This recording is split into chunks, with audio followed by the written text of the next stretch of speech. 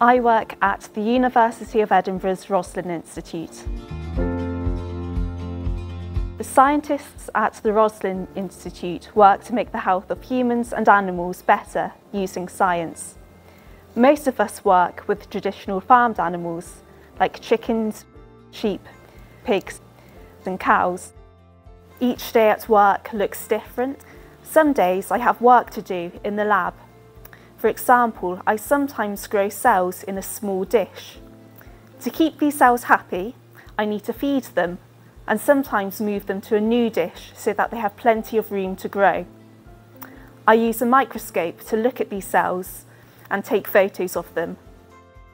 Each time I carry out an experiment, I'm asking a question. For example, do the cells grow better or worse when I change what I'm feeding them? What do the cells do when they meet microorganisms like bacteria and viruses? During my early years at school, I did not enjoy science because there were lots of things I did not understand. I never thought that I would become a scientist. But then I had a science teacher who was really enthusiastic, and I became interested and started to read about science outside of school. I'm quite a quiet person, and I find speaking in meetings and answering questions difficult. Before a meeting, I prepare what to say and think about what people may ask me, and this makes it a lot easier. The advice I would give my younger self is to not be discouraged when things get hard. Often in science, things don't go as planned and experiments may not work the first time, but don't let this put you off. If you find something confusing and difficult, then ask for help.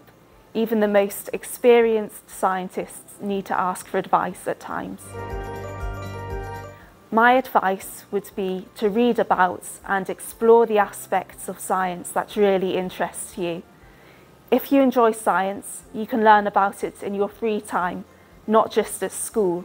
You can borrow books from the library or watch videos about planets or plants or whatever interests you. This will increase your enthusiasm and knowledge about the area and give you ideas about what you could do in the future.